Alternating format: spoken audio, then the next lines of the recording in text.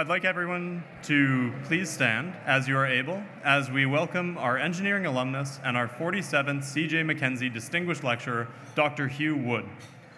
As a tradition dating back to the Scottish heritage of USask Engineering's first dean, Chalmers Jack, or C.J. Mackenzie, it is a tradition for our C.J. Mackenzie Gala lecturer and honored guests and dignitaries to be bagpiped in.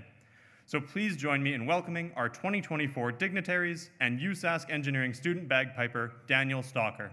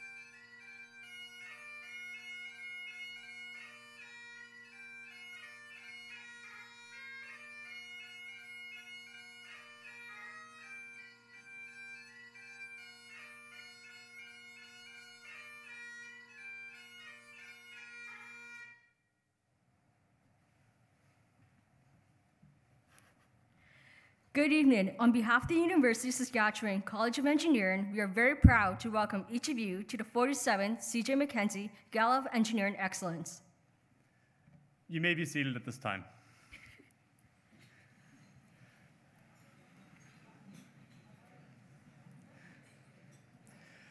Tonight, we have the honor of serving as your MCs. My name is Corey Crawford, and I'm a fifth-year engineering physics student. And I am Jordan Cho. I'm your fourth-year engineering physics student. As we gather tonight as a community of students, faculty, staff, industry partners, and friends of the University and College of Engineering, it is very important to take a moment to acknowledge that we are taking part in this event on Treaty 6 territory and the homeland of the Métis. We pay our respects to the First Nations and Métis ancestors of this place and reaffirm our relationships with one another. As future engineers, the idea of lifelong learning extends far beyond the technical knowledge we will gain, and it is incredibly important to continue to listen to the stories and histories of those around us so that we may continue to learn from each other and grow as a community together. As our evening begins, we would like to welcome our honored guests, Distinguished Lecturer Dr. Hugh Wood and his wife Claire, Elder Tim Iashipi and his partner Elder Kathleen Wapepa, the Honorable Gordon Wyand, Minister of Advanced Education, Mr. Mark Friesen, MLA for Saskatoon-Riversdale, Brenda Black, a USask Mechanical Engineering alumna and District Manager at Graham. We are also happy to be joined by numerous past distinguished lecturers and great friends of the college and university. Ron Graham, our 2012 Distinguished Lecturer, who's joined by his wife and alumni, Jane. Mike Marsh, our 2018 Distinguished Lecturer and his wife, Maureen Marsh. Myron Stadnick, our 2022 Distinguished Lecturer and his wife and USask alumna, Jennifer. Gil Ladresse, our 2015 Distinguished Lecturer, and our 46th Distinguished Lecturer, June Verhulst. We also want to welcome many senior leaders from the university, our president, Peter Stoichev, the University Relations Vice President, Cheryl Hamlin, our Deputy Provost, Patty McDougall, the Associate Vice President Research, Terry Fonstad, the Interim Dean of Engineering, Carrie Simonson, Engineering's Associate Dean Academic, Akindele Odeshi, our Associate Dean Graduate Studies and Special Projects, Rama Gokaraju, our Associate Dean Research and Partnerships, Jafar Sultan, and Mike Bradley, the head of the Department of Engineering Physics. We also welcome all the industry leaders, alumni, faculty, staff, and friends of the College of Engineering who have joined us, And of course, welcome to the more than 300 students who are here tonight. As your MCs, we are proud to be representing not only the discipline of engineering physics, but the student body at USask Engineering. Given the long tradition of this event, I feel so honored and lucky to be your MC for tonight.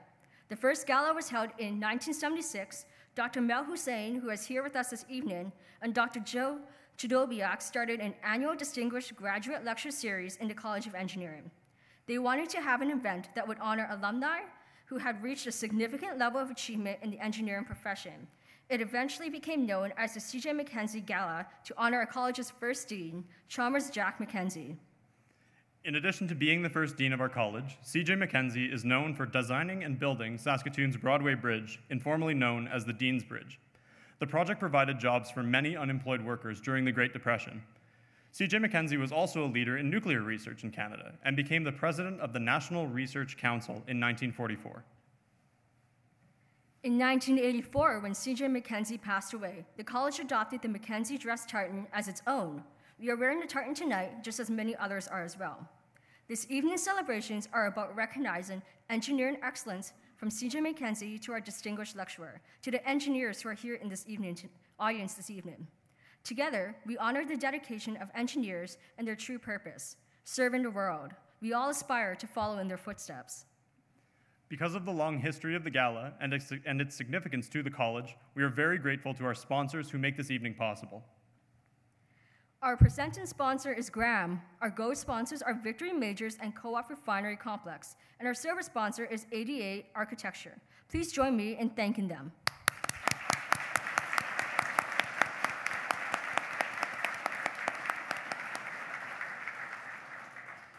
We are also very proud to share this evening with the wider USask community.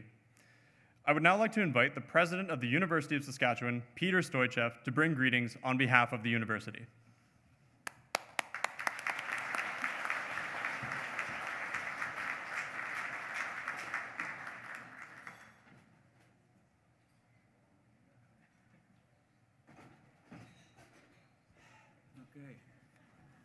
It's a long way to get up here. Welcome, everybody. It's fantastic to see, between 500 and 600 people here tonight. 300 students, did I hear? Congratulations on being here. Thanks to all the students. I know there's a student at least at every table. Fabulous to see all of you here. There's 17 colleges at the University of Saskatchewan. This has got to be the biggest college event that the university holds every year. And it's really a privilege to be able to speak at it. I've come to many in the past. Nobody has given me a tie yet. I try to provide my own simulacrum of a tartan. It's not the Mackenzie one, but I'm happy to accept the gift. I'm here with my wife, Catherine. She's a proud supporter of this college as well. And I want to acknowledge our fabulous Minister of Advanced Education, Gord Wyant, who is here. We are very, very lucky to have him in that very important role. And he understands and has lived the value proposition of great research-intensive universities like this one. Thank you, sir, for everything that you do. MLA Marv Friesen is here, as you heard, Saskatoon Riversdale. Thank you very much for being here as well. Our VP University Relations, Cheryl Hamlin. Our Deputy Provost, Patty McDougall, is here too. I want to thank Interim Dean Carrie Simonson and members of the College of Engineering who are here this evening. Your leadership has been terrific, will continue to be terrific, and thank you so very much for all that you do. Our honoree tonight, Dr. Hugh Wood, and his wife Claire and his family are here, and we all really look forward to hearing what you have to say this evening to all of us. And to Elders Tim and Kathy, thank you very much for being here as well, and I look forward to all that is said there too.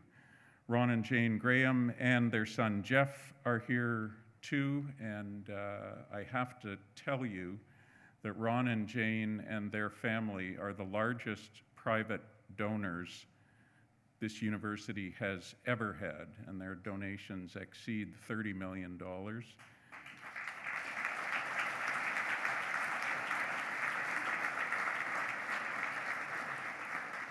They've donated to Vito, they've donated to the College of Education, they've donated in a very, very visionary way to this college, to all kinds of parts of Husky athletics, and we owe them so much. And as Jeff always says to me, even publicly when he introduces me, thank you very much for ruining my inheritance. There are other representatives from Graham Construction here as well. Thank you very much for being here. Calian, PCL, Wood PLC, March Consulting, Nuvista Energy, and other corporate entities as well. Mike Marsh, thank you for being here too, and wife Maureen, Myron Stadnick, and Jennifer, both CJ Mackenzie honorees. Thanks all of you for doing so much. This is a true community, and that's why this College of Education is so remarkable. This gala is built on the tradition of gathering faculty, students, staff, alumni, and associated industries to celebrate achievements in engineering. And on behalf of the University of Saskatchewan, welcome as we celebrate one of our own tonight, University of Saskatchewan alumnus and former professor, Dr. Hugh Wood. Dr. Wood is emblematic of so many members of the local engineering community, having earned his bachelor's, master's, and PhD in engineering physics at the University of Saskatchewan before going on to work with leading industry innovators, as well as serving as a professor at our university. Congratulations on a remarkable career, and we look forward to hearing from you shortly.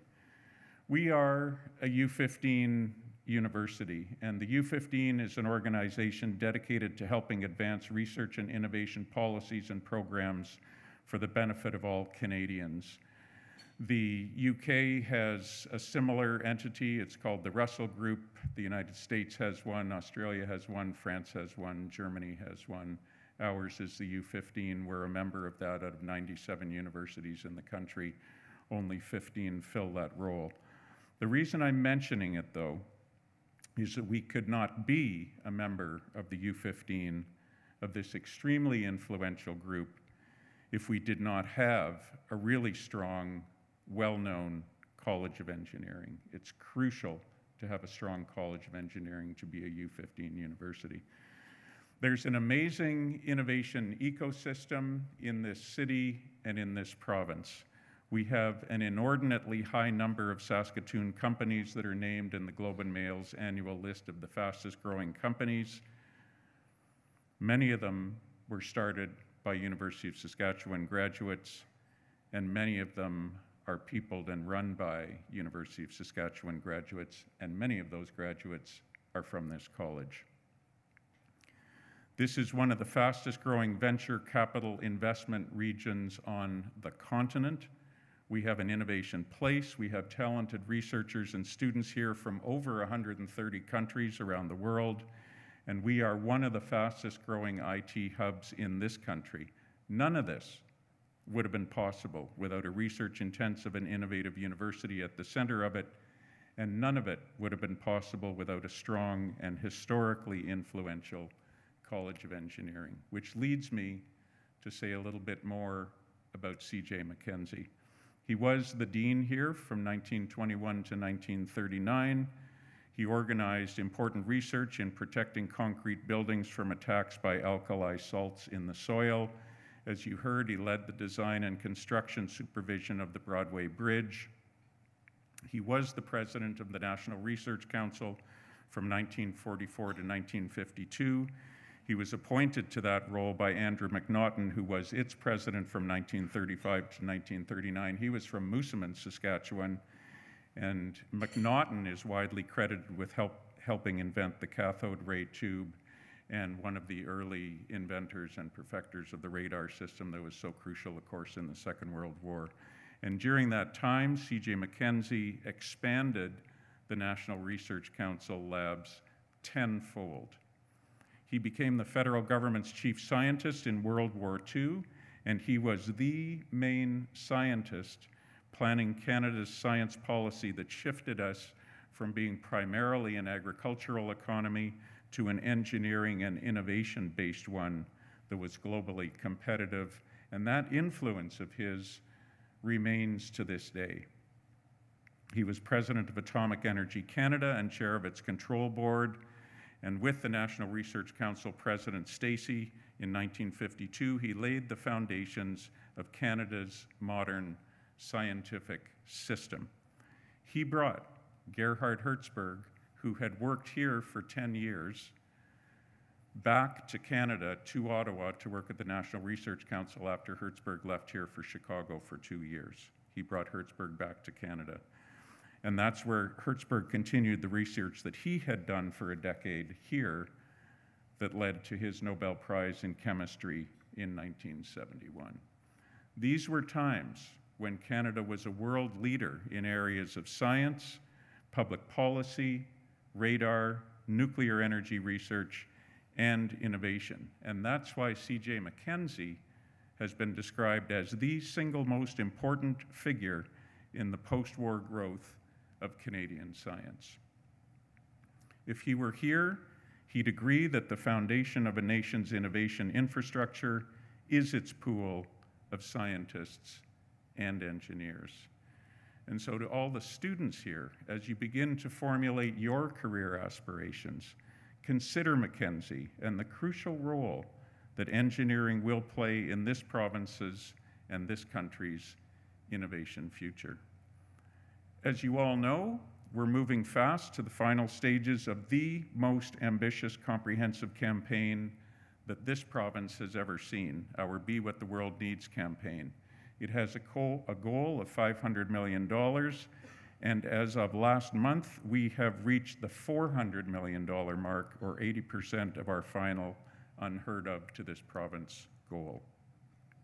The campaign is comprehensive because it supports student achievement, Indigenous students and programming, our world-class research, and the creation of visionary spaces and places. And speaking of that last one, through this amazing campaign, we're committed to raising the money needed to create the Innovation, Design, Engineering, and Applied Sciences, or IDEAS, building. It will include an engineering design hub with spaces for student design teams, a robotics lab, a virtual reality lab, the renovation of the main lecture theater, and event and meeting spaces. That's phase one. Phase two involves a public atrium and galleria that contains a cafe, industry and alumni spaces, co-op interview rooms, undergraduate labs, additional large lecture theaters, and more. The total cost of the two phases is a projected $90 million. We're very serious about getting this project off the ground as part of our Be What the World Needs campaign. We've been active across Canada and the United States fundraising for the IDEAS building, and we are seeing success. Your generous contribution to this project is critical now so that the College of Engineering can continue to play the central role that it plays in this province and beyond. Together, we can create a state-of-the-art complex that will equip students, faculty, and our professional community to engineer a better future, one that befits the central role that this College of Engineering plays in the province's and Canada's innovation world, whose way has been paved by the extraordinary work done by C.J. Mackenzie. Thank you so much for having me speak here tonight, and please enjoy the rest of the evening.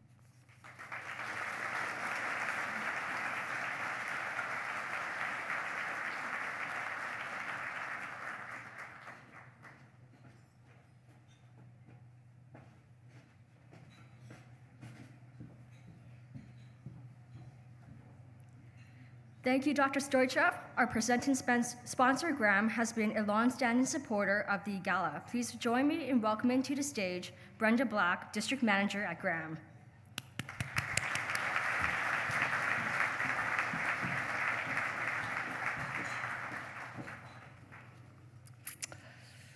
Hello. If I would have known Jeff was going to be here, I probably would have arm wrestled him to be up here instead of me. But I guess I'll give you the gears tomorrow. I'm Brenda Black, as mentioned, and I'm here to welcome you to this gala on behalf of Graham Construction. First, I'd like to also begin by acknowledging that we're on Treaty 6 territory and homeland of the Métis. It's really important to understand the long-standing history on this land and build a mindfulness of and present participation in this reconciliation. So I really use these moments to encourage everyone to use these acknowledgements and build on your understanding and for your own personal journey in this area and your own learnings. So I started working for Graham in the summer of 2000, right after my first year of engineering right here at the University of Saskatchewan. Obviously, I needed a job to make some money so I could go back to university the next year after, and I really did stumble on something great. I found a company that was made up of people that embodied the same personal values that I have: commitment, reliability, and integrity. Many of those people are here tonight. And over the last 23 years with Graham, I've formed a lot more than relationships. I found a family. And I also did not know about the opportunity for engineers in the construction industry until that summer, working on those projects. But working on all those various projects and being able to see what is designed actually come to life and having the pride that goes along with being a part of those projects and building them is really, truly fulfilling. So at Graham, we do have frequent conversations and discussions about culture, especially lately, for anybody that works at Graham right now. But these conversations consistently go back to the foundation and fundamental role of work ethic. That work ethic is something we see embedded in the prairies here in Saskatchewan and reinforced through the College of Engineering program. The values of commitment, integrity, and reliability that form Graham's culture are woven into the qualities instilled here at the University of Saskatchewan engineering grads. This program has not only contributed significantly to the principles of Graham, but it's also shaped the incredible individuals that I am privileged to be surrounded by each and every day at work. So tonight we gather not only to celebrate the achievements of our brilliant minds in the field of engineering, but also to honor one of our own, a distinguished member of the alumni community who has ascended to a position of prominence in their professional journey, Dr. Hugh Wood.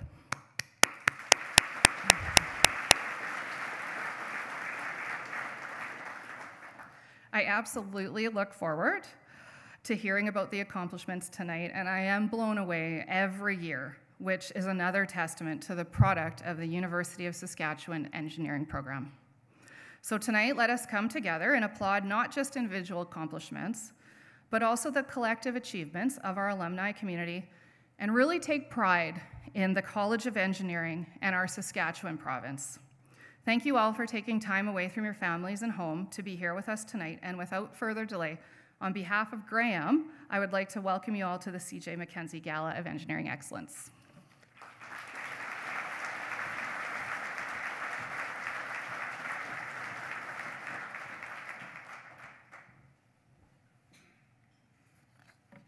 Thank you very much, Ms. Black.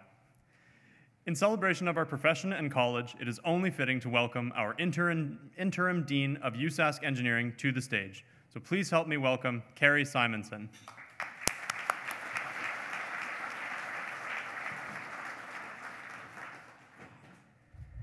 Well, thank you, Corey, and good evening, everyone. I'm honored to be here tonight and to welcome you to this special evening which we hold yearly honoring, as we heard, our college's first dean, CJ Mackenzie. First, I would mention I've been interim dean for 7 months now, but my affiliation with the college started over 36 years ago when I became an undergraduate student. And I've received bachelor's, master's, and PhD here in mechanical engineering, and I've been a faculty member for 22 years. And through that journey, for my research and graduate student mentorship, I've been recognized as one of Canada's top natural science and engineering researchers. I've been named one of Canada's most outstanding graduate student mentors, and I'm currently listed in the top 1% of researchers in the world. But in the past 5 years, I've moved into a leadership here in the college, serving as an associate dean. And the last 7 months has been an honor and a pleasure to serve as your interim dean, our interim dean, the dean of our college. However, it's been a difficult balance for me with an active family at home. And my wife Virpi and I have been blessed with 11 children, 5 in public school, the youngest in kindergarten. And as a result, I've missed out too much at home in the last few years and the last 7 months. Needed to rely too much on my wife, Virpi. And as a result, I've decided that I will not pursue this opportunity to be your full-time dean. But it's not because I don't believe in the college. There's a great future here, as we've heard already in the speeches. And this CJ Mackenzie Gala is an important evening for us to connect to each other, our engineering community. And from the college, we're delighted to see so many alumni, industry here tonight. And you students who have come out in great numbers in this celebration, maybe your first taste of professional networking and connecting with industry and alumni. And that kind of triggers my professor brain to give an assignment. I'd encourage you and give you an assignment. There won't be no test or no marks, but take this opportunity to challenge yourself to meet 2 new alumni, 2 people from industry, 2 alumni of this college. Get to know them. If it's at your table, that's an easy assignment, but if you have to mix and meet, that'll be a little bit more challenging. But this room is full of wisdom, and there's tons of eager mentors who are willing to mentor you as our future next generation of engineers. So tonight, we will be honoring Hugh Wood, joining a distinguished group of CJ Mackenzie lecturers. For many, no introduction is needed because for us, Doc Wood, he's affectionately known as, is really an over-the-top figure for many of us in the college. He's an educator, an entrepreneur, a researcher. And you will hear more of his immense accomplishments later on this evening. We've had a taste of them. But one thing I would say, when I had the honor and pleasure to call Doc Woods and inform him of our choice, our selection of him joining this group, I was really touched by his humility. His recognition that while he has made accomplishments, in some ways, as we heard, a second-year engineering position can lead to a career. Doc Wood also exemplified this of opportunities and growing and building Saskatchewan, but all of it, true to his Saskatchewan roots, and I was just touched by his humility. I want to acknowledge our sponsors again briefly. Without you, this event would not be possible in this form. Thank you to our presenting sponsor, Graham, and also, as we heard, Ron and Jane Graham for attending. Also thank our gold sponsor, Victory Majors, Co-op Refinery Complex, and silver sponsor, ADA Architecture. Welcome again to Tim and Kathy Ishapi, our elders. Your presence tonight is so meaningful for the college. Thank you.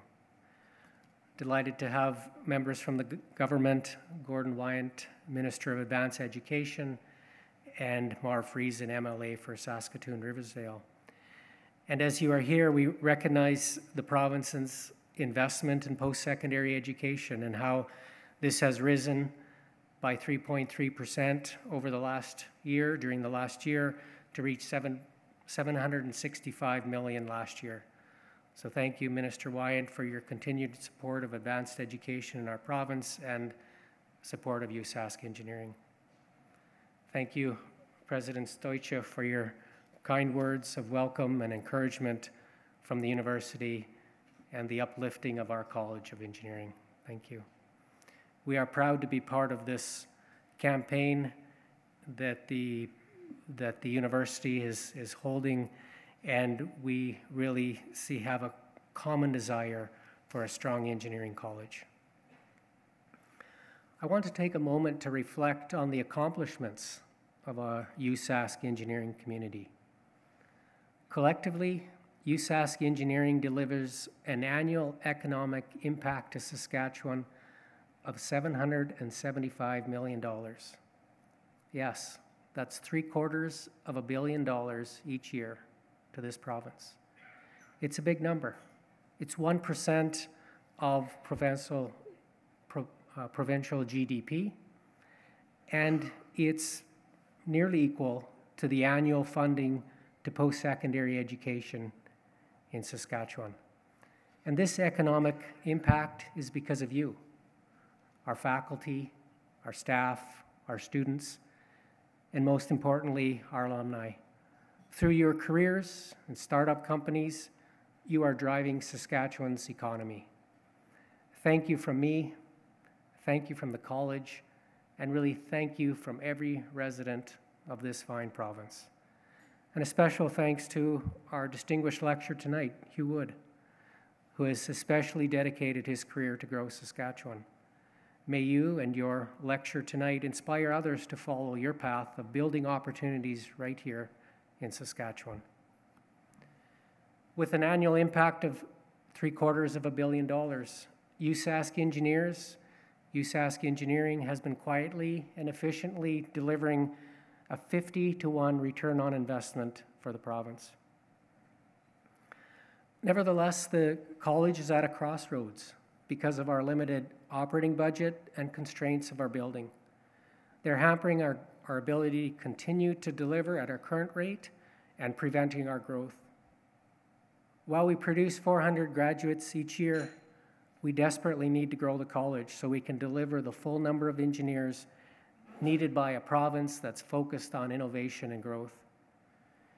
In the provincial growth plan for 2030, over 70% of the goals for 2030 depend on the expertise of professional engineers. In every sector across Saskatchewan, manufacturing, energy, agriculture, health, natural resources and technology, USask engineers are delivering their know-how. In the decades to come, it's professional engineers, entrepreneurs, USask engineering grads who will design, engineer, manufacture, construct, operate, and maintain the projects that build a stronger Saskatchewan for our children and for our grandchildren. USask engineers are engineers the world and Saskatchewan needs. Because of this, we are undertaking strategic renovations and sharing some of the proposed renovations in virtual reality tonight. If you have a chance, go back and take a look. And thanks to the provincial government, a portion of the funding for one of these projects has been secured. We are also planning a building expansion. We have land, and we have a plan and moving forward with expansions. We were thrilled when improvements and expansion of the engineering building, the Ideas Project, became a USask priority in Be What the World Needs campaign. And thank you for so eloquently raising that forward tonight, this evening, Professor Peter Stoichuk.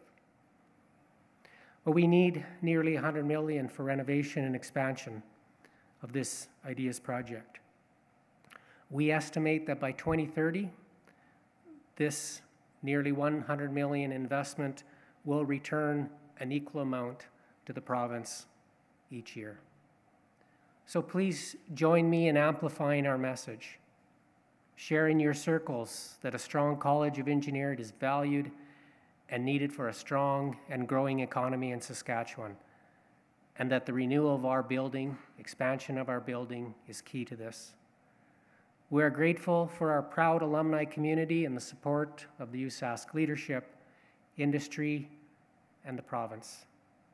Working together, it will be possible to renew our building and ensure that we have USask engineers we need to ensure a strong future here in Saskatchewan and beyond. We are excited about what the future holds. Thank you again for joining us this evening. Enjoy your evening.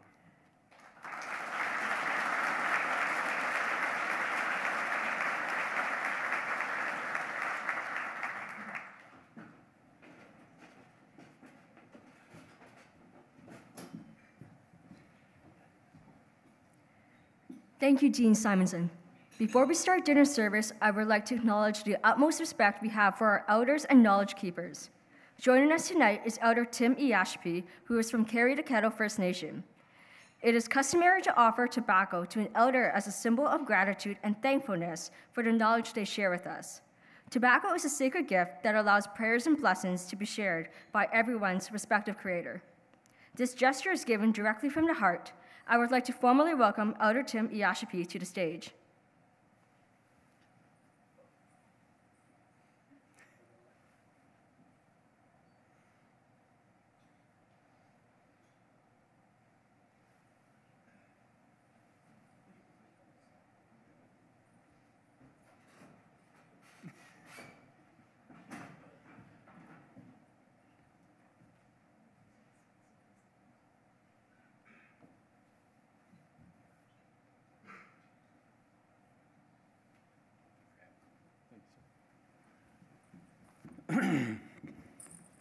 Well, good evening, ladies and gentlemen, all the grads, and all the parents, grandparents, all the professors, the deans, all of you.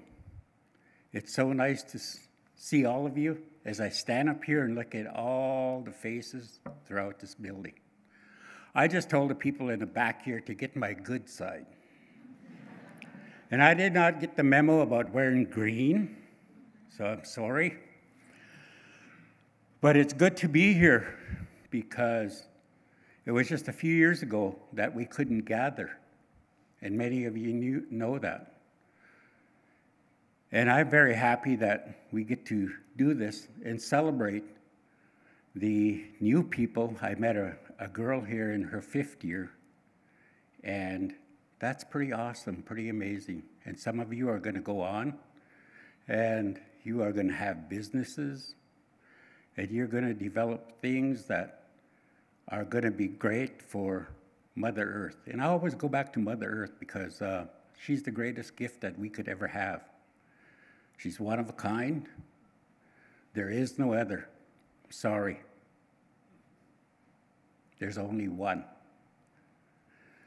So these are some of the teachings that I got while I was growing up. And I grew up in residential school, and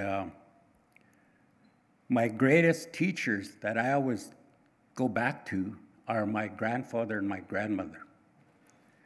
Without them, I probably would not made it in this big world. Many times, they had my back, just like your parents, the deans and the profs. They had your backs in your tough times. That's how my grandparents were.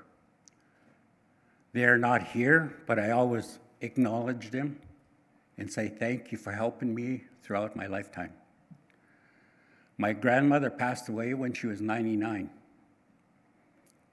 Now, hopefully you engineers can do something about my health. You keep me going past 99. So you guys are doing something, and you're developing things for all of us, human beings. So with that said, I just say thank you for having me here, me and my wife. It's an honor to be here and to see the green lights. Oh man, it's so awesome. So I will say the blessing of the food in my language. I am a Assiniboine, and now that you know that there's Assiniboines, I will refer back to my Nakota roots. I am a Dakota, Lakota. And I'm always using my language whenever I do this. And for all the engineers, Wanane ka wokna wabaga, wekjemna, Dagonish, Wigjamana Doba Kokna Wabaga, Omaka Tikane. I bet you couldn't translate that, hey? I said it's 2024 in my language, in math. You want me to come to your class? But in reality, it's really good to be here. And I thought I'd share that with you about the language and why it's so important. And today, it's really a must for our young people. I work for SPSD, and I get to work with all the young people, those that we are molding to become you. So I'm very happy and thankful to be here with you. So help me out in your own way. Let's say a prayer together, and we'll start this evening out in a good way. Ha dewakan tang matogashi kushine. Ake wana hiune wanane aknagahine wanane napene. Pahane wanane oyatine de. Ha dewakan tang miakna wanane chantu ne de wanane iabine de. Ojak ne de ha de wakan tang miak ne wanani ochango duta ne de misha ne de wanani hokshina maripia magem wanani yabine wanani snaquash no de nishto wakan de ha de wakan tang miak ne wanani wopana ne de there wana hahibi ne de wanani eogi pia ne wanani hokshina ne de wanani wichan ne wiane. There wana hunga binea de ha de wakan tang miak na wana nea de waya watanga wo nea de there wana snoyabi nea de ha de wakan tang miak kana wana de wakan de ha de wakan tang miak na wana ni dash wo nea de there wana wichane we nea de ha de wana de wo wasi nea de wana ni wakan nea de ha de wakan tang miak na wana ni wodapi nea de there wana oma giabinade, wana ni gichio, matogashi neade, there wana chandi neade, wana ne makune pidamaye. Ho. Midakiapi, that means all my relations, thank you. Ho ho.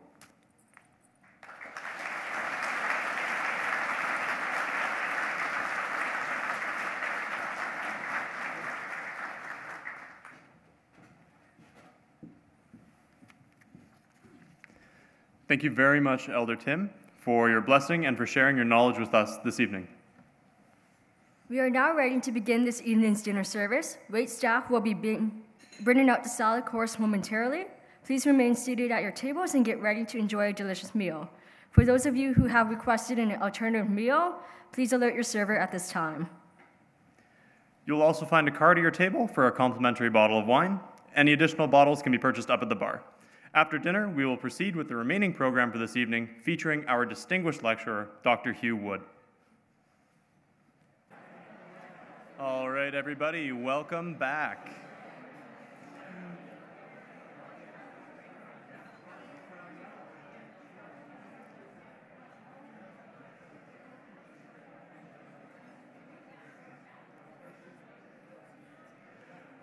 I hope that everybody enjoyed their meal and had some great conversations with all the lovely folks at all these tables across the room here. In appreciation for the wonderful meal, please join me in thanking the chef, the kitchen, and the wait staff.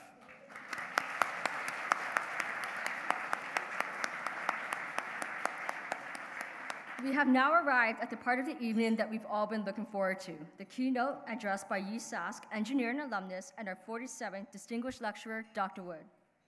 Dr. Wood's impact and influence in the profession of engineering and beyond continues to this day. Dr. Wood earned his bachelor's degree from engineering physics in 1966, his master's in 1969, and in 1972, he received his PhD in engineering physics at the University of Saskatchewan. Dr. Wood is only the second triple USask engineering alumnus to be honored as the C.J. Mackenzie Distinguished Lecturer.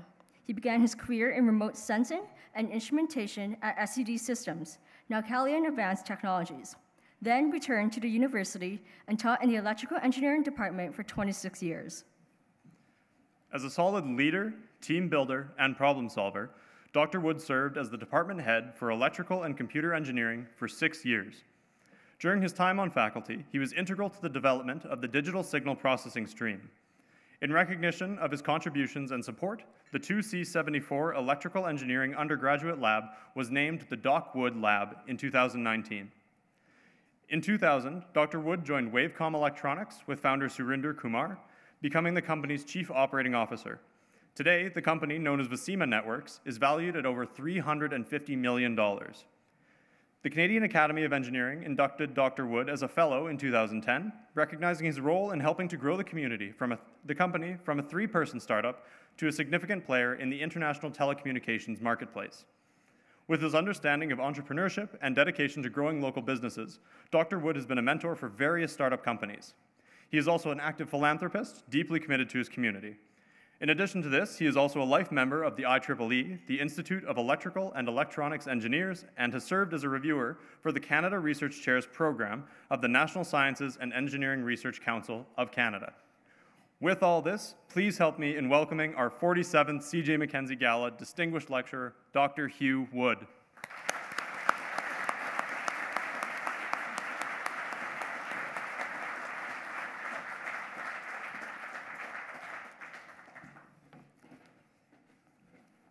Thank you, and welcome everyone to the C.J. Mackenzie Gala.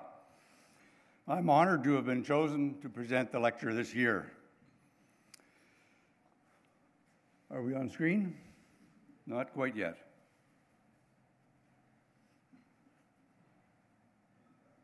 Not yet. Oh, keep going, he says. Okay. I guess it have to be in motion before it kicks in. I've been around for quite a few years, as you could probably heard by now, so I have a career story in 4 chapters.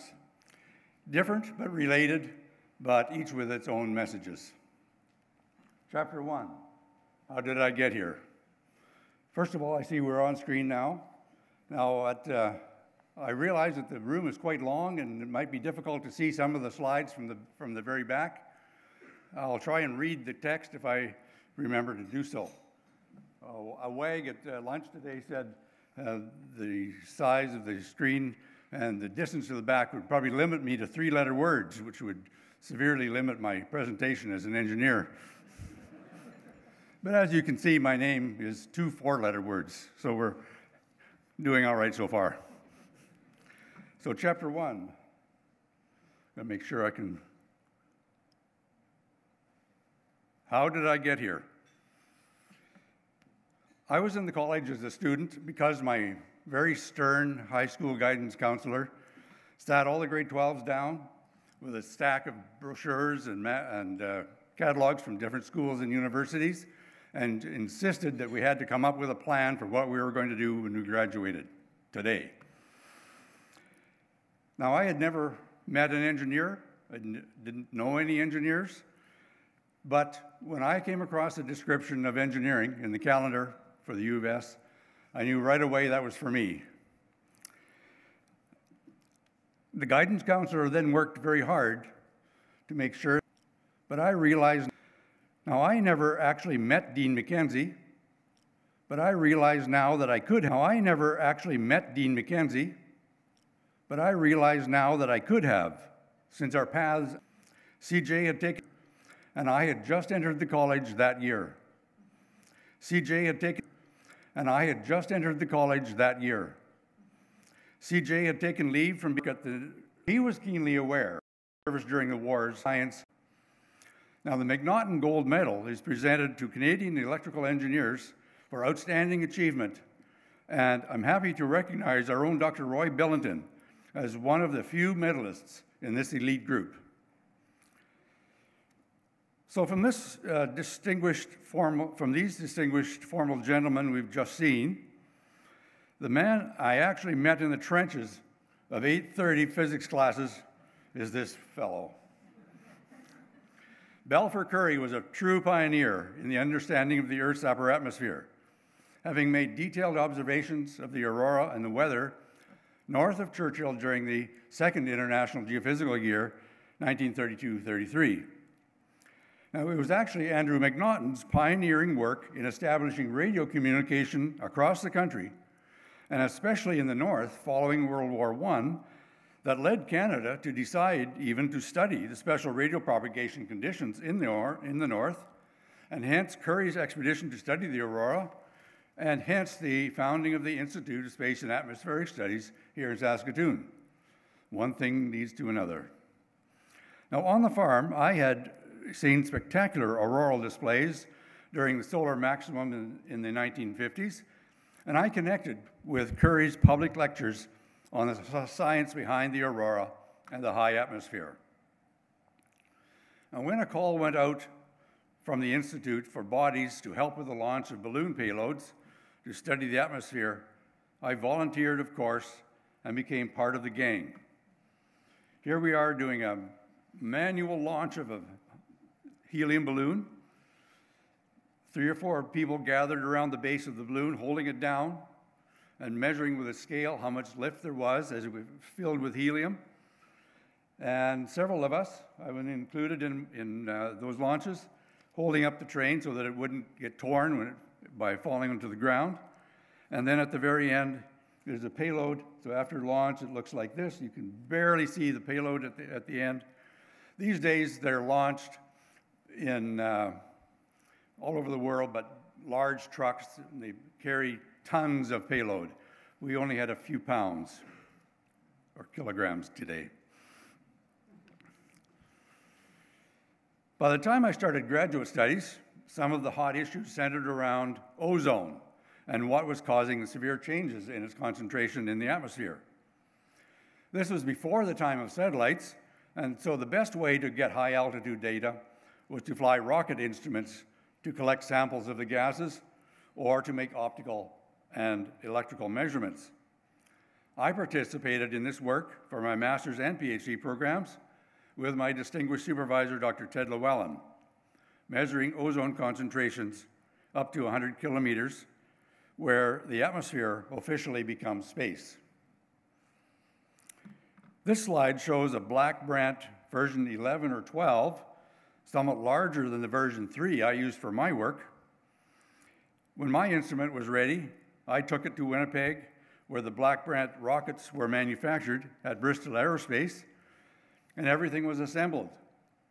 Then the complete package, including the fully fueled rocket engine, was loaded onto an old DC-3, and together we flew to Churchill for the launch.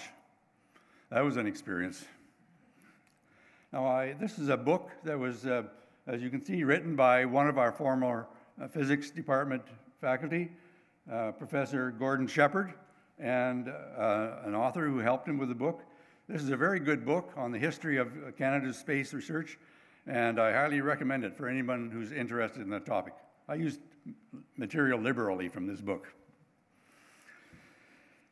Now, the Canadian rocket payload engineering was initially based in Ottawa at the Space and Electronics section within the NRC, but they wanted to get out of that work for some reason. A group at the U of S was already building rocket instruments and jumped at the opportunity to bring the project to Saskatoon. This work was driven by Balfour Curry and by Professor Alex Kavadas in the physics department and his engineering partner, Dennis Johnson, seen here in an early photo. Now notice that what Dennis is holding is, first of all, a cylinder is about 40 centimeters long. It was a part of the rocket instrument. It was spun up to a high speed and then ejected, and so it could measure the electric field out in the space adjacent to the rocket, and it would telemeter the data back to the rocket and back to Earth. This is part of SED's spin-off work. You notice there's a clamp around that unit, and it was designed to clamp onto an electric power pole, and then there's a lever at the end that would measure the vibration of wires, and it was to detect when galloping conditions occurred, and then it could subsequently put on dampers. But this was a direct spin-off of the rocket instrument applied to some real application on Earth. Now, I was a graduate student in physics when SED was formed, and I worked closely with the group in those early days. But when my graduate studies were over in the 1970s, I had the opportunity to spend a couple of years in Sweden, continuing our work on rocket instrumentation and measurements of the upper atmosphere. In addition to studying ozone, we use optical instruments to try to understand the physical basis of noctilucent clouds. This is an amazing phenomenon of ice cloud formation in the 95-kilometer height range. At this height, the temperatures are extremely low, in fact, the lowest there are anywhere in the atmosphere, and the concentration of gases, including water vapor, is almost zero. But recently, it has been proposed that these ice clouds could be an indicator of increasing greenhouse gases, since methane, rising into the mesosphere above the stratosphere, is dissociated by sunlight, releasing hydrogen, because methane is just CH4, so mostly hydrogen. The hydrogen then combines with existing oxygen in the atmosphere to form water, and hence ice at these temperatures. So if we see increased observations of noctilucent clouds, it could be an indicator of increased methane in the high atmosphere. While I was in Sweden, I got to work with outstanding researchers, many of whom were refugees from Central Europe. They had a big impact on my views of the world, especially how after unimaginable tragedy, one can get back on one's feet and still contribute to society. But my closest peer at the Institute was a survivor of the wartime famine in Holland. He was an engineer and a mathematician who eventually became interested in atmospheric science and worked on some very early computer climate models as a mathematician. His name was Paul Crutzen, and a few years later, he was awarded a Nobel Prize in chemistry for his work on ozone and nitrogen oxides in the atmosphere. He was the first to show that nitrogen compounds from the soil and from fertilizers were having a significant effect on the atmosphere. He also introduced the term Anthropocene to indicate that we are in a period of Earth's history when human activity is having a real effect on the Earth itself. I was privileged to attend Paul's PhD exam, and it was one of the last big formal production PhD exams in Sweden, and was conducted in English because the external examiner was from Oxford. They put on quite a show with black gowns, challenges, defense, debate, and finally, acceptance. Now, during the time I was in Sweden, a major concern of atmospheric physics was global cooling, being caused by the buildup of aerosol particles from industrial activities, volcanoes, and high-flying jet aircraft. The aerosols were reflecting sunlight back into space before it could get to the Earth to warm the Earth. But soon after, however, it was realized the effect of greenhouse gases, such as methane, carbon dioxide, and especially water vapor, probably would overpower the cooling effect of aerosols. And the research focus changed to global warming, where it remains today. Both effects continue, however, in a natural balance. Paul Crutzen, having examined the science of both global cooling and global warming, suggested before his passing a couple of years ago that enhancing some of the known cooling phenomena in the atmosphere might be one way to combat excessive warming. But that's a topic for another day. It's quite controversial. To do my small part, I generate all of my own electrical energy at home and in typical Canadian fashion. All the energy I generate from solar is taxed with the GST and the carbon tax and the GST on top of that. Every single kilowatt hour. Half of it's paid by me, and half of it is paid by my unsuspecting neighbors. I can explain that in some detail afterwards if you like. Chapter 2. See, we're getting right along here. When I returned to Canada in the mid-1970s, there was a fairly major recession happening, and I couldn't find any academic or university positions that I expected to find. I therefore used my connections within SED to get a starter job. I realized from this experience that it is possible to build technology companies that could provide an opportunity to live and work here in Saskatchewan for engineering grads. Of course, there were other companies growing at the same time, many of them coming out of our college, such as Develcon, Startco, and International Road Dynamics, to name a few from that era. At SED, we had good success designing and manufacturing a variety of products, including agricultural monitors, often based on research work from the college. And we took on larger and larger projects. Now, you may not be able to read that from the back, so I'll read it for you. Grain loss monitor. Designed and manufactured by SED Systems.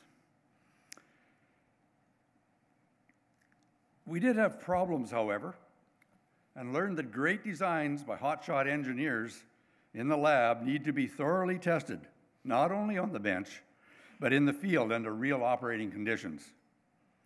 This might seem obvious, but engineers can sometimes take shortcuts and then get caught by reality. Now, SED was sort of a corporate experiment, being one of the first commercial entities spun off from the university. One of the experiments was employee ownership through the purchase of shares, with therefore some representation from the employees on the board of directors. I was very fortunate to have been chosen as one of the employees on the board, and that was another great learning experience. I got to sit beside Sid Buckwold, a very successful local businessman, former mayor of the city, and then a senator. I watched how he quickly attacked and dissected a financial statement and quickly got to the root of any financial issue. That comes from running your own business for years and years. SED conducted a number of projects, both commercial and government. And with our leader, Alex Kavadas, being a researcher in radio wave propagation, one of the projects we undertook was to measure the microwave properties of sea ice here in the prairies. This was a time, however, of expanding oil exploration activity in the Arctic, and there was a need to survey large areas remotely by air. So here we are, out in a rural dugout, having hauled in 10 tons of salt by hand in the fall, then waiting for sea ice to form. This is a microwave radiometer suspended above the ice, and here we are taking down measurements by hand. One important discovery we made was that the microwave signal is substantially changed if any oil becomes trapped under the ice. So that's very important for monitoring in the Arctic where oil exploration was occurring. One of the bigger projects SED undertook was the application of electronic technology to monitor the health of dairy cattle. Veterinarians knew that an infection in the udder caused an increase in the salt content of the milk, and we thought we could measure the resulting increase in electrical conductivity. So work began measuring the 4 streams of milk coming through a milking machine using radio frequency antennas surrounding each of the hoses, a direct offshoot from the technology we developed for rocket work. After a year or so of good research and testing in the field, this instrument performed well and as expected, and everything looked good. Then we went looking for an actual customer who could put the product into the market. A large US company was identified, and they were indeed interested. But, in their opinion, this health monitor would be a phase 2 product. Phase 1, and more important to them, was measuring the quantity of milk produced by each cow in real time to replace the manual weighing currently being used. So what did the hotshot engineers say?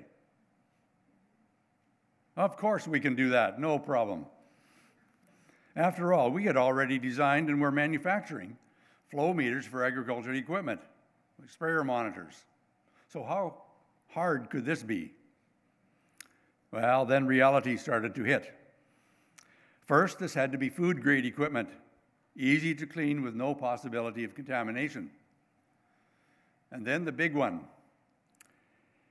It had to meet a stringent accuracy specification established by the dairy industry for what is called record of production.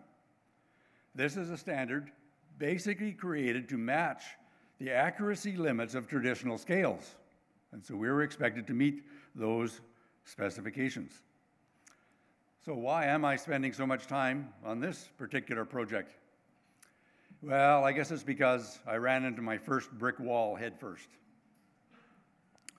While we were able to meet spec on most cows, we found that there was more variability in the physical properties of milk between individual cows than the measurement spec allowed. And I had no way to correct for these individual differences. So after a couple of years of effort and buckets of money, the customer withdrew, not only from phase 1, but also from phase 2. So we had nothing. This sort of ended my work in ag instrumentation, and the division was eventually sold to another company. SED moved on to concentrate more on satellites and satellite communications. So later, when a good friend of mine said they needed help in electrical engineering to do some teaching, I made the decision to go on to something new. Chapter 3, University of Saskatchewan. Now I was in for yet another shock. Even though I knew the basics of circuits and electronics from my physics classes, it was a challenge to switch from engineering physics to electrical engineering. But I made it and served for about 20 years in the department, eventually becoming head for a term. Now, right back to first year, I was always interested in robotics and automation. I even took a psychology class as my arts elective to see if I could develop some understanding of the human mind and how it worked. So one of my first projects in the college was to supervise a group of students building Goliath. That's not right.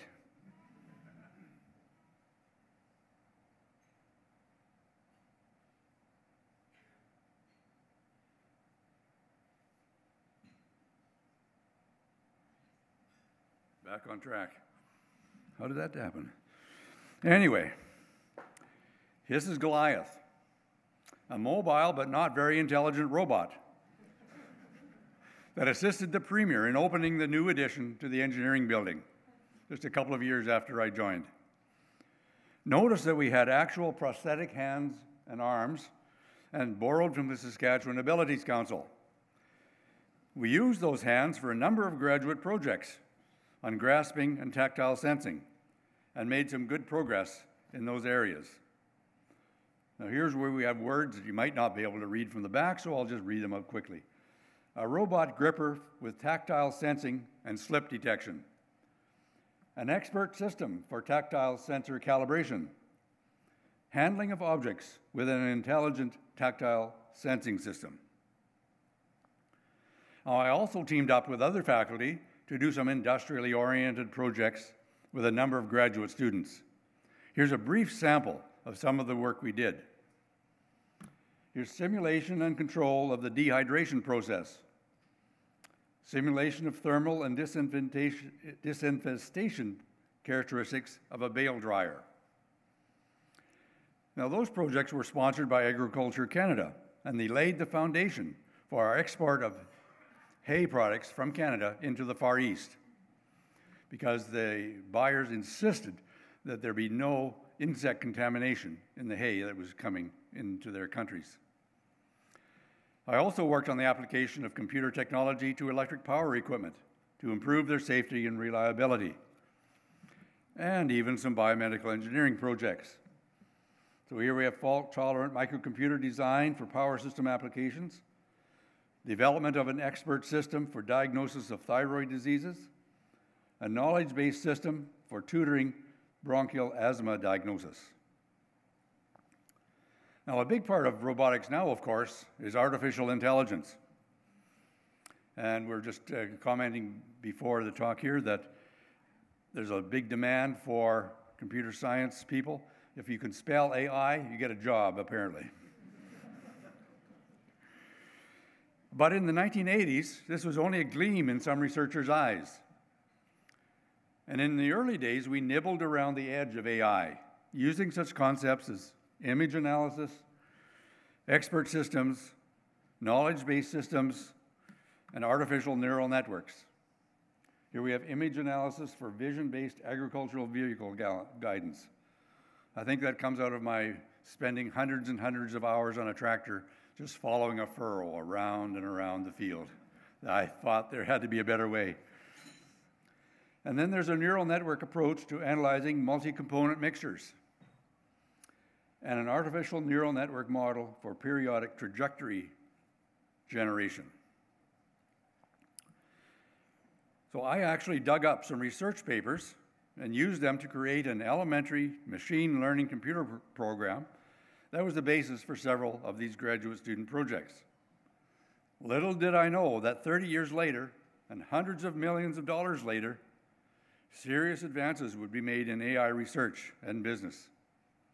By the way, much of the breakthrough research was done by Canadians in Canada, who, as is all too common, moved to the United States to develop their business from their research.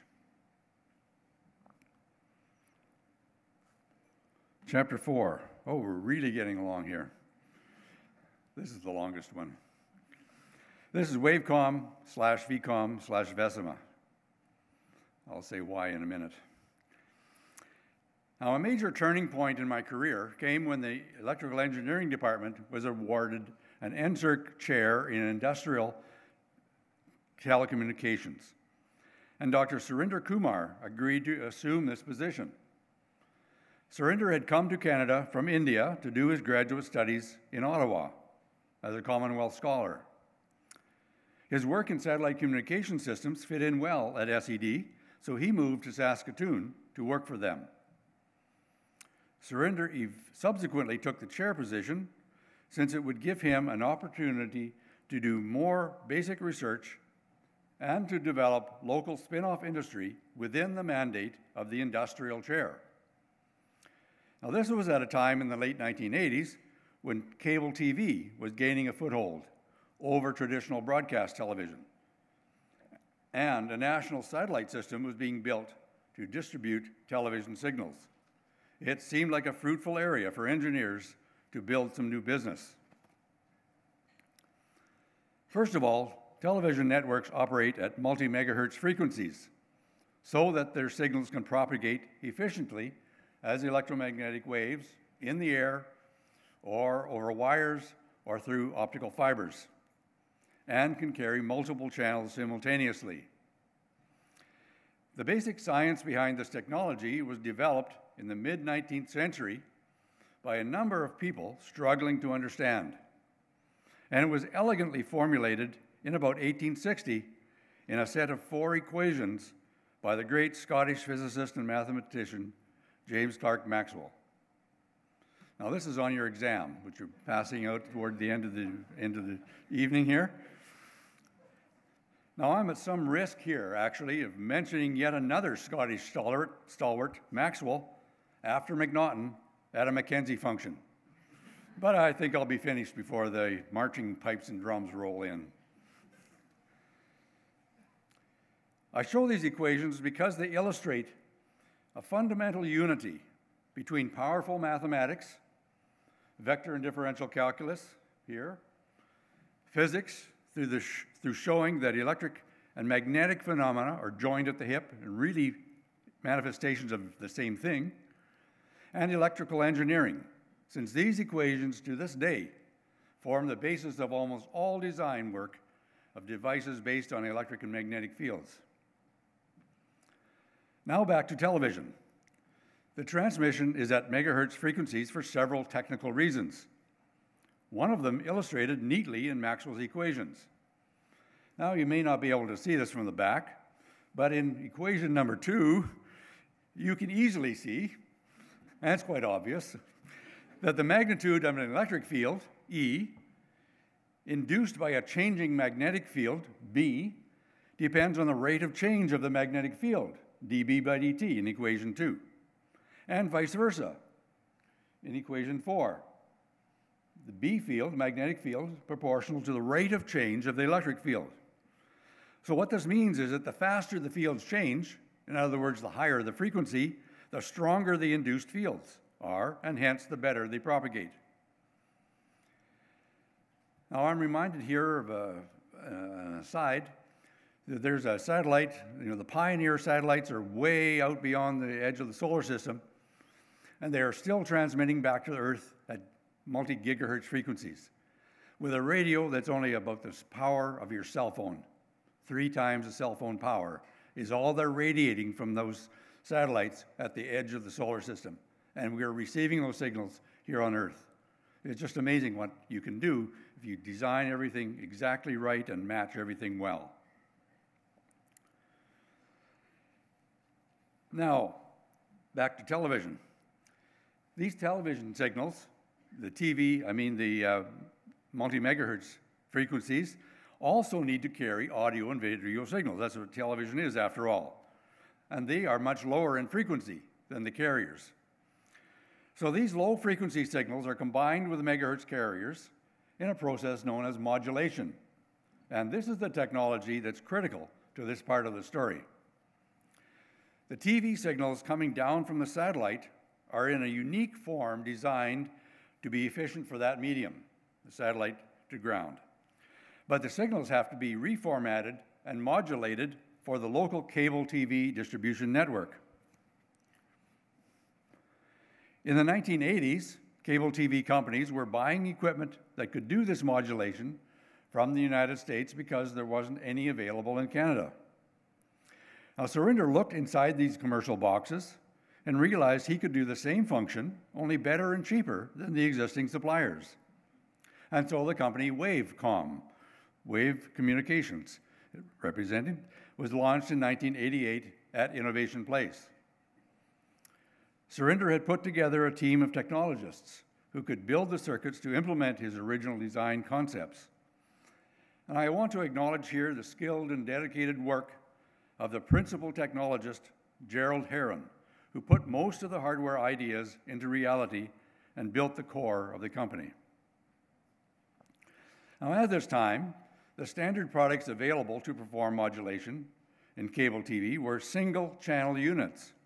That is, at each head end, usually one in each community, the TV company would have to buy a different box of electronics for each separate channel of TV they were supplying to customers. It's a different design for each of the channels.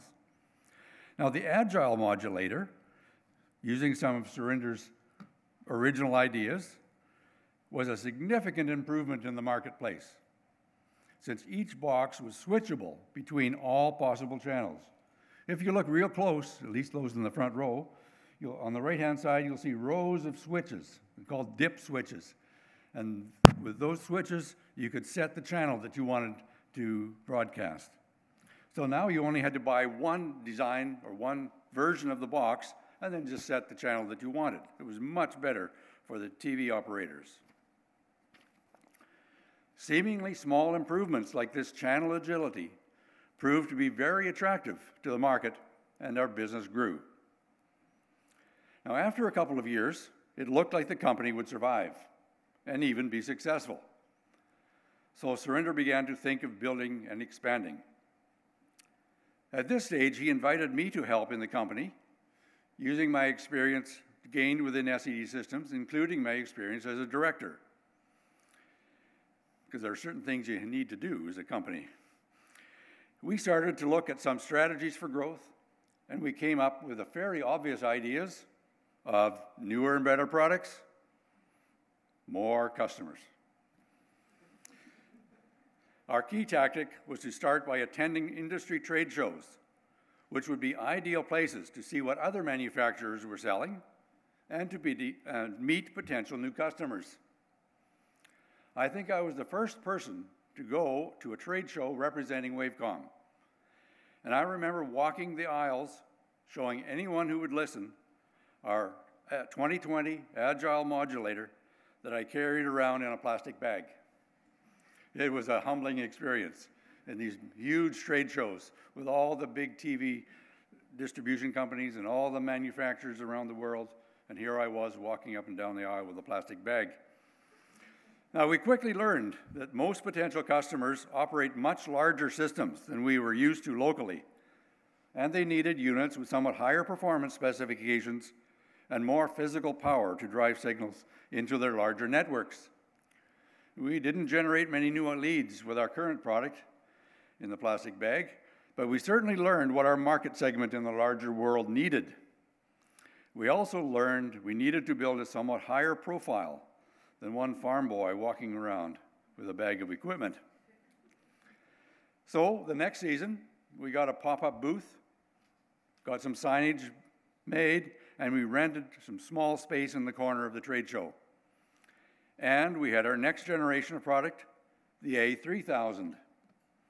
Now in an industry standard rack mount package, looks professional, and 10 times the signal power, which is what the customers needed. This was quite successful, and we continued on this path with bigger and bigger booths, more engineers and marketing people attending, more products, more trade shows, more customer contacts. Of course, this was really hard work, taking away many weekends and holiday time from my real job and my family, and traveling to such obscure places like Orlando, Florida, Anaheim, California, or Las Vegas, usually in December or January. It was really tough. Now, this is a more up-to-date trade show booth that we have, a little bit more professional, with a substantial support crew. Now, as soon as the company seemed to be stable and growing, Surinder resigned from the university and went full-time at the company. My contributions sort of decreased during this time as I was department head, until we made the decision to make a public offering of shares. And I, in turn, then left the university and moved to Wavecom as COO, Chief Operating Officer. The company was now called Vecima Networks for a number of legal reasons, in brackets, Philadelphia lawyers. For real. Now, share offerings by smaller companies are done for many different reasons.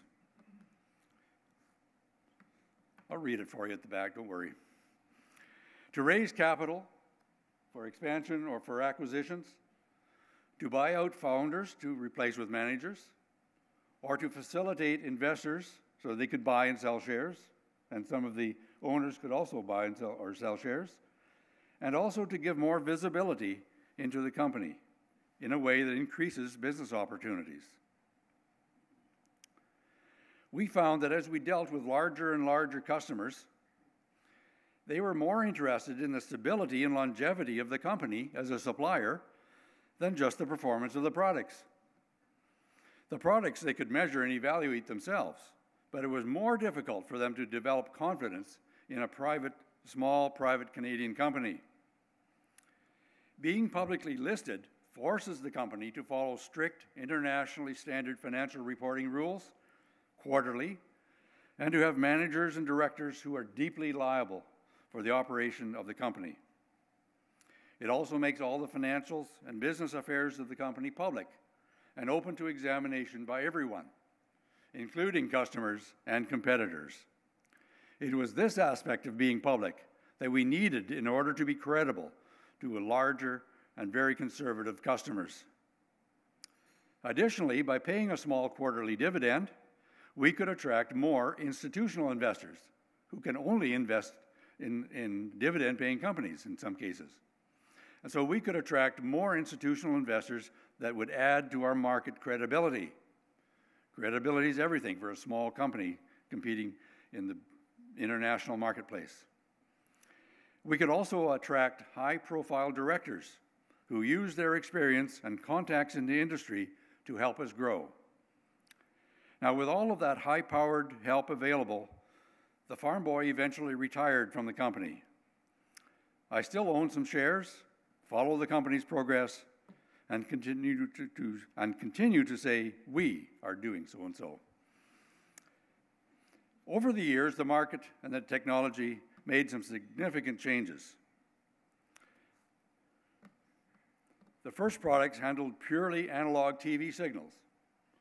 One centralized head end with analog TV to residences over coaxial cable. Then the advent of digital television came along, and that was a major change. Now, not only was TV digital, but almost everything else was as well, such as telephone and the internet. Now, being digital opens up a whole panoply of new technologies, new kinds of modulation, multiple different kinds of modulation. In analog, we had AM and FM, right? Analog modulation, frequency modulation, pretty well it. In digital, there are tens and tens of different modulations, each with their different characteristics and different strengths and weaknesses. Also, compression.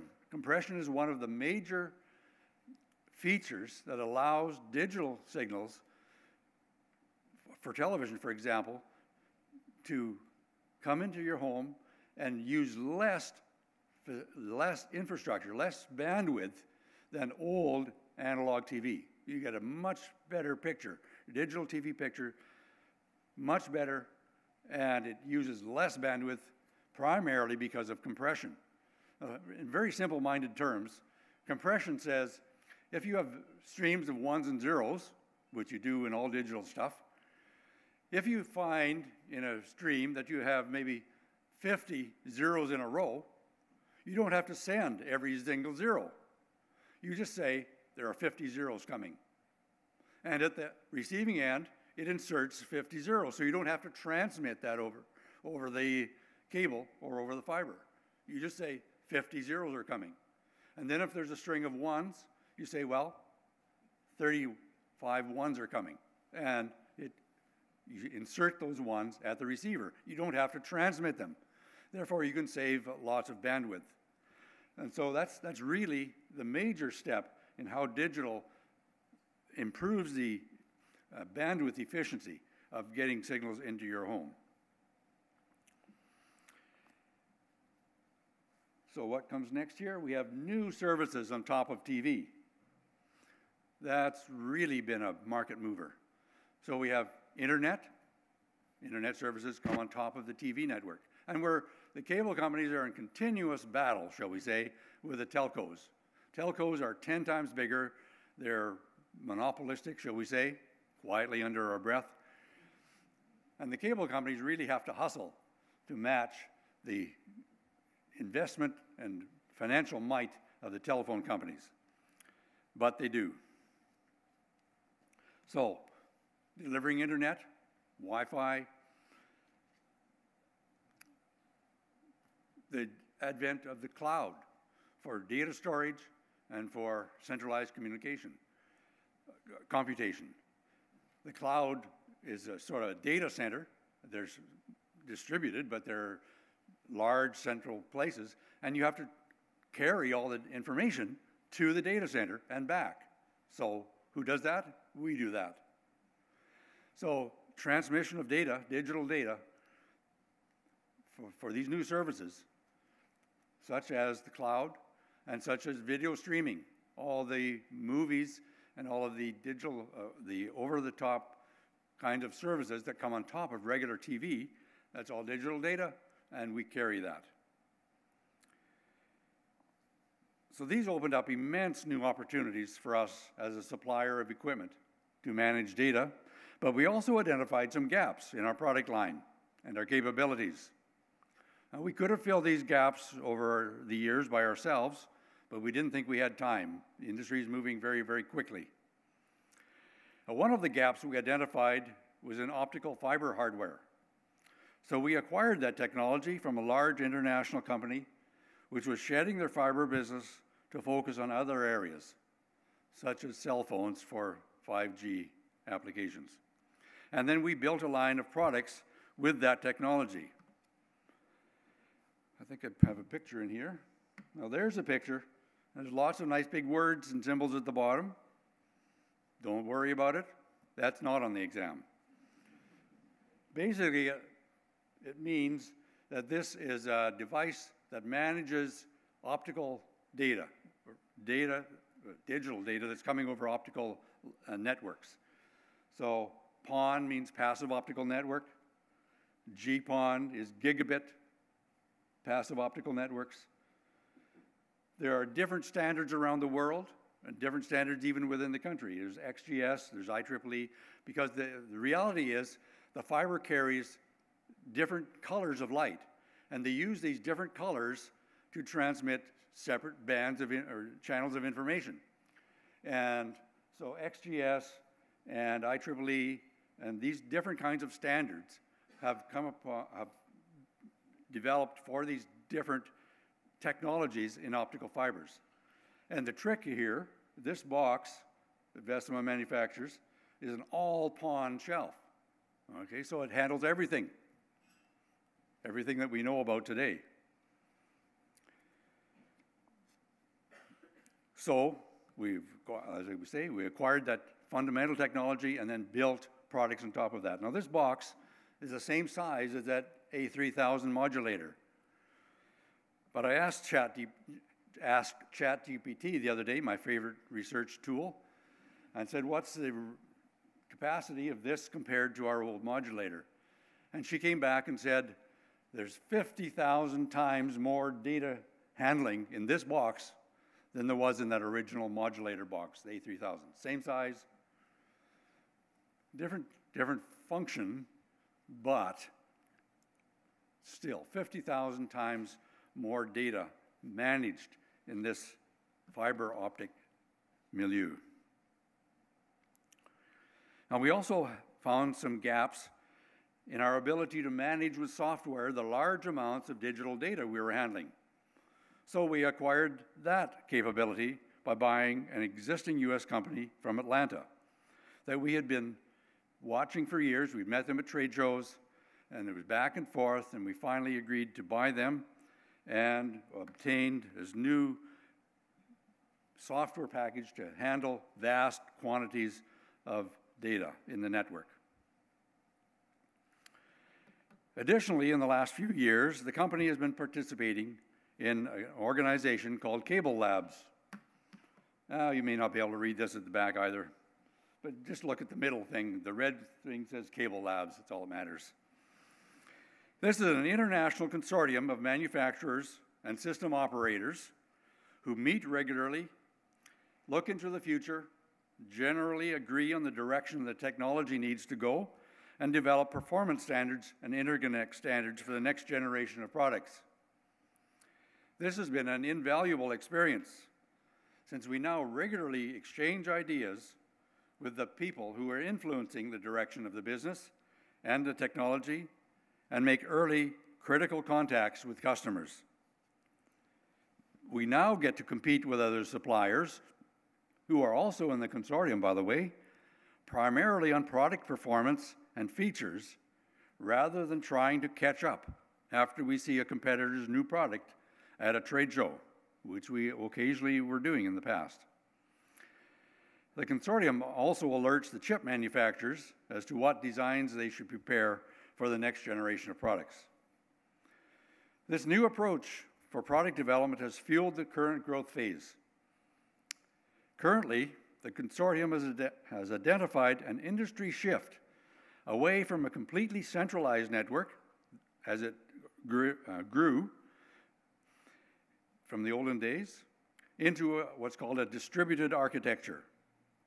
And we have found a niche in what are called edge devices, which are essentially mini head ends distributed throughout a metropolitan area. And the edge devices interconnect to the core head end with high-capacity optical fiber network. And they do much of the signal processing, and then they interface directly with the users.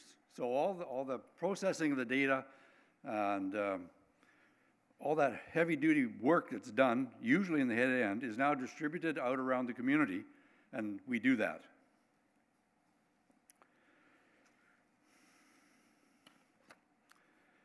Now, the company has always been ultra-conservative in its approach to business development and operation. We had watched many startups, and even some competitors, make big risks, then crash. We did not rely on external investment, although we had some, and we abhorred debt. So instead, we decided to grow organically, slow and steady.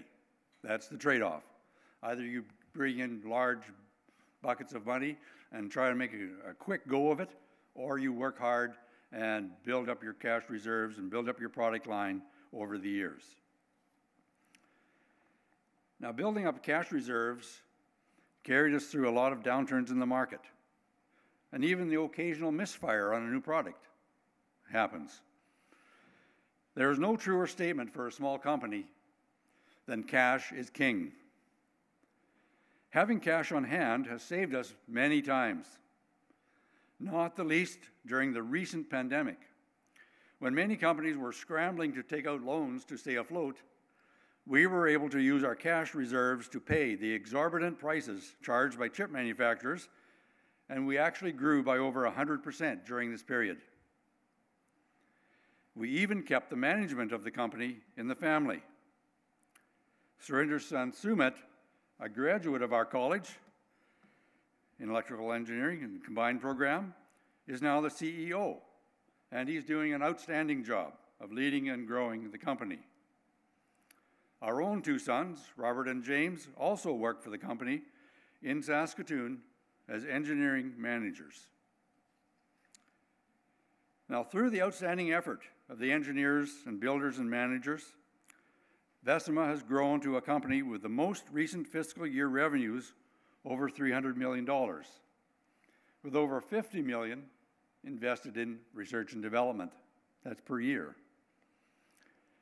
Now, since going public, the company has contributed over $1.8 billion into the economy, primarily in Saskatoon, but also in other provinces and countries where we operate.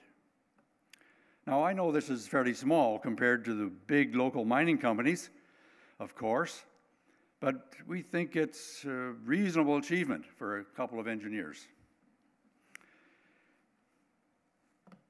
Now, these are subsidiaries as of the last financial statement. We've got USA, Canada, Japan, United Kingdom, Germany, Netherlands, and a couple of companies in China.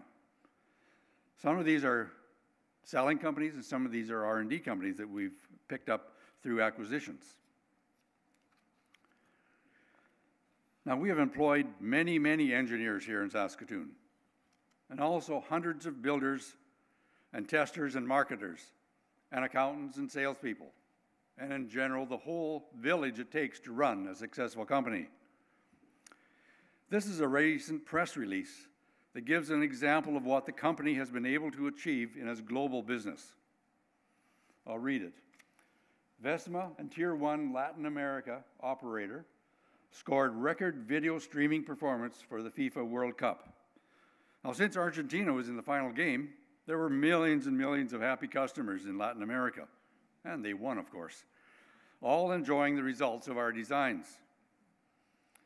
So the operator achieves 100% uptime using Vecima's Media Scale solution for the live video streaming plus proactive monitoring services.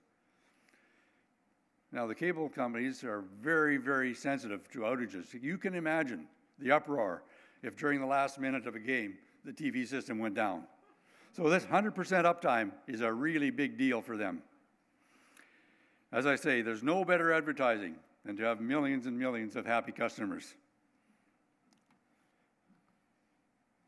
Epilogue. Now that's a clue that I'm getting towards the end, okay? One of the most successful tactics we used in the early days as a small company with limited R&D funds was to convince a customer to commit to buying a new product before we had designed it. Of course, these were not always earth-shattering new designs, but sometimes just add-on features that we thought a customer would like to have in order to improve their service offering. Of course, this tactic requires a lot of trust on both sides and requires a good understanding of each other's abilities and intentions. I will never forget an incident at a trade show where Surinder was making a pitch to a senior management group from Hewlett-Packard, asking them to commit to a new design that we thought they would like and would buy. Early in the presentation, one of the vice presidents from HP, said quietly and calmly, "Surinder, you don't have to convince us. We have followed your research publications and your company for years, and we have even successfully used some of your own ideas in our own designs. Everything we have seen is top-notch, and if you say you can design and build this product for us, then we believe you inherently. We are ready to sign." And I saw the same thing happen a few other times. So it's crystal clear to me that your personal and technical reputation not only follows you everywhere and forever, but it also precedes you and guides what you can achieve. Perhaps this is the greatest lesson that I've realized over the years. Thank you.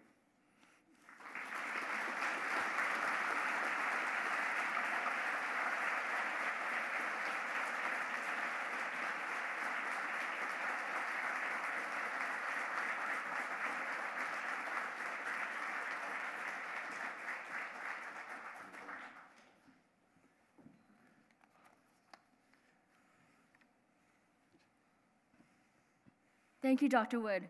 As an engineering and physics student, it is so valuable to hear from a USask engineering grad who built their career in Saskatchewan and gave many other USask graduates, particularly EP grads, so many great working opportunities.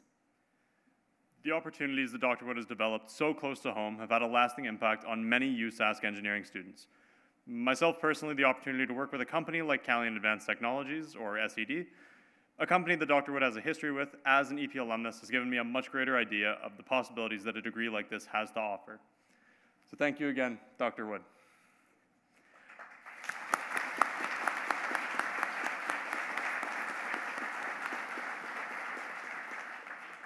I would now like to invite Dr. Mike Bradley, professor and head of the Department of Engineering Physics, to join us on stage to thank Dr. Wood for his lecture on behalf of the college.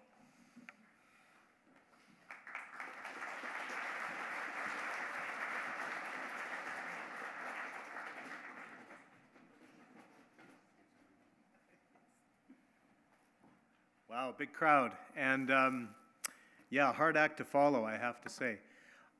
Before I make some of the concluding remarks, I do want to make a special vote of thanks to our two engineering physics student MCs, Jordan Cho and Corey Crawford. They've escaped, but please join me in thanking them.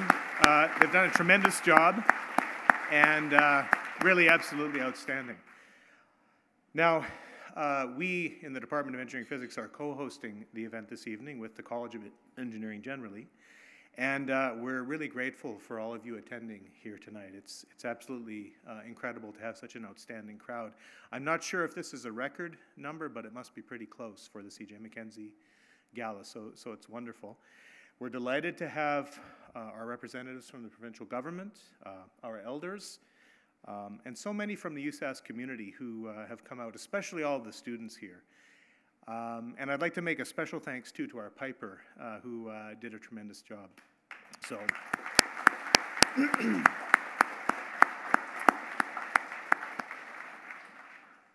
and also thanks to all of our sponsors and our corporate and industry partners. It's really great to see the broader engineering community from Saskatoon and from the province represented here tonight. Without that sponsorship and those partnerships, this evening could not happen. So thanks to you all. And so it's really my honor as the head of the department of which Hugh is an alumnus, to thank him for his lecture this evening, and his accomplishments as an engineer and as a physicist, and engineering physicist really speak for themselves. We're really honored to call him an alumnus of our department and of the college. During Hugh's talk, you know, I'd be hard-pressed to think of an engineer or a scientist who's had as wide-ranging of a career as Hugh has had. I mean, from working with Balfour Curry in the early days, and just as a note, every single picture I've seen of Balfour Curry has him smoking a cigarette, so it's some kind of icon. Through work with balloon launches, papers with Ted Llewellyn on ozone work, through to SED Systems, through even, for those of you who know something about plasma physics, work on a controller for the plasma position in a tokamak. It's really outstanding. robotics work, tactile sensing, and then finally all the work with Wavecom and then Vecima Networks. Really a tremendous career, a fantastic lecture. And so I'd like to invite Hugh to come and receive a small token of our appreciation on behalf of the college and our department. And so here you go. Thank you very much. Tremendous talk. And I'm not sure if there's going to be a photo of that, but oh, you got it. Okay, great. Yes, okay, thank you. Sorry, it's hard to see with the green. A lot of green out there. Okay, and then I think our MCs are going to return. And thank you, Corey. Thanks. Yeah, for that photo op, we will just ask Dr. Simonson to return to the stage for the photo.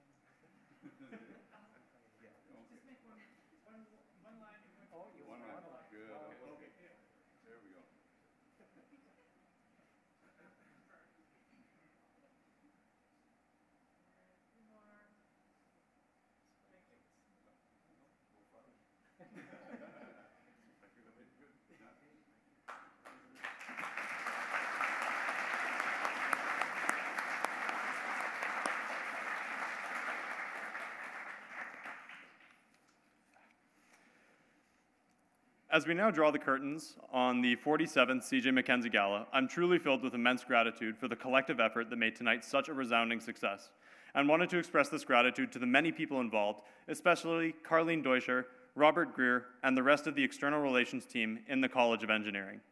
So please.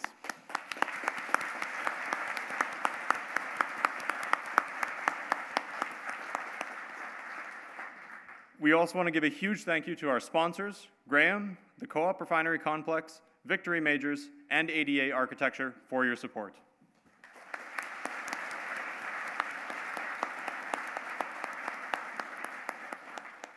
Also, a thank you to Prairieland Park for being an excellent host this evening.